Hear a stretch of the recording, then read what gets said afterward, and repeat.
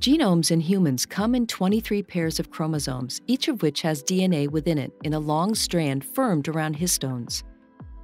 Genes are sections within DNA that hold the instruction for making protein. When a gene is activated, RNA, an enzyme, attaches to the gene and will move along the DNA and making mRNA, a messenger RNA strand, in the nucleus's free bases.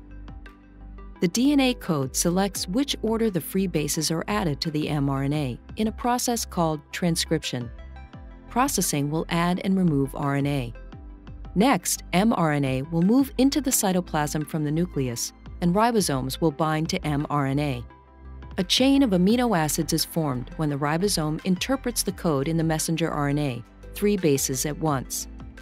Each triplet is read and a transfer RNA delivers the conforming amino acid that is added to the chain until it is completed and folds to become the protein.